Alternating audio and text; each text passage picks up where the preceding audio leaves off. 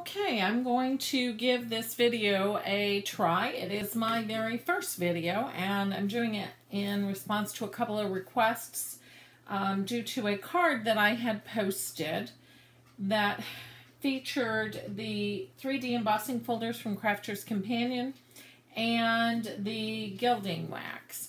So this is the envelope. The card's already inside and addressed to be mailed off. And so I do have a couple other samples.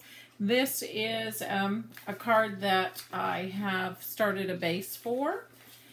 I have just a page that I embossed, and I tried the 3 different colors. You've got the bronze, the gold, and the silver on here.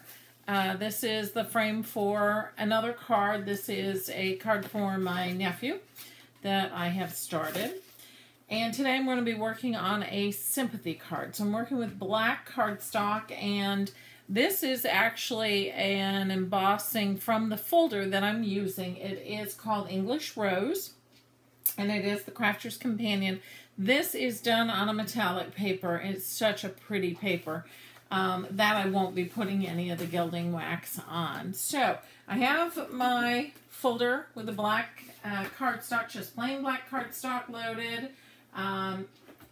I'm going to go ahead and run this through the Gemini to emboss it. And this definitely makes it a whole lot easier having to hand crank it. So let's go ahead and get this taken apart. There is my folder and my cardstock. The other plate, get that out of the way. So this is the actual folder. And again, it was just plain black cardstock that I was using. So then what I will do to make this into a card is, once it's all done, I'm going to go ahead and I will put a score line on it. I'll fold it, and then I'll trim it with my paper trimmer, and then go ahead and add any other embellishments that I'm going to do on it. But right now I just wanted to work with the gilding wax. So I do have the 3 colors. This is the gold, then there is a bronze, and the color that I did on the black before and I'm going to do again today is the silver. So this is the silver, and I am just going to go ahead and get started with that. I have a little piece of paper that I used to dab off some of the excess because it takes so very little. So I just pick it up with my finger, rub in a little bit, and then I'm hoping you can see this. I'm just lightly going to go across the raised portion of my design. And it does go ahead and it highlights it beautifully. And it is so easy to do. I like the fact that it's metallic. I know you can do this with stamping inks and whatnot, but I do love the metallic of this.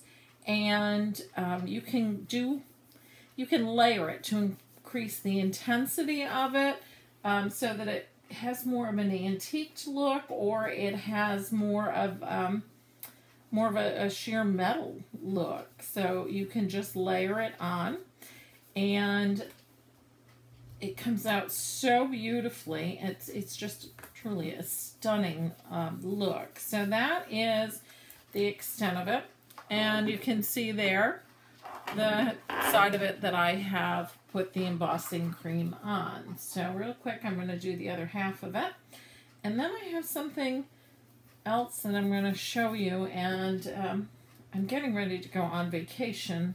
We leave tomorrow. So next week when I am back, I think I'm going to do a video on how to do this next project that I was playing with. So many people have asked about ways to color the etching when you etch glass. And I was just doing some research last night and on the gilding wax to see what else was out there and what other people were doing, etc. And someone said that they didn't have an answer to a question that had been posed, but they had only bought the gilding waxes to do glass etching.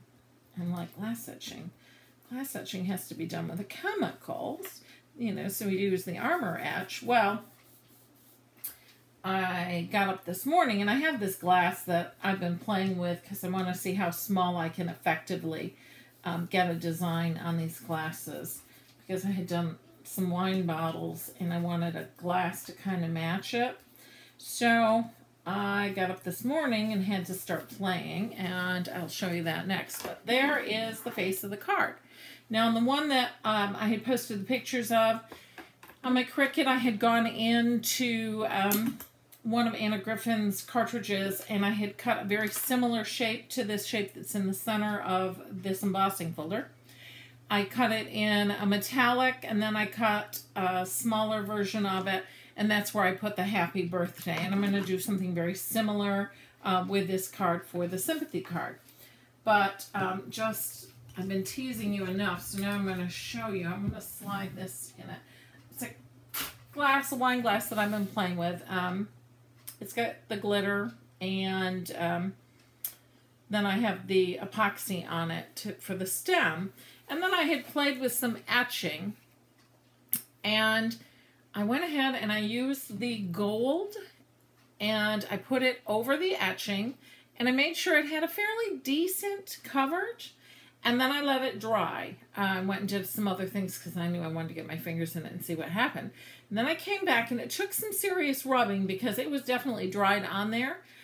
And I don't know how well you can see it, but that is the gold. And it is staying in there. Now I have, after I did it, I went and I washed it with just a drop of Dawn dish detergent and some water to wash the glass, and it did not come off. So I'm really kind of excited about this. So I will do another video when I get back from vacation and show you how I did that, and hopefully I have a better cut with none of these little leaks and stuff, as this is just my trial. So thanks for your interest, and have a wonderful day.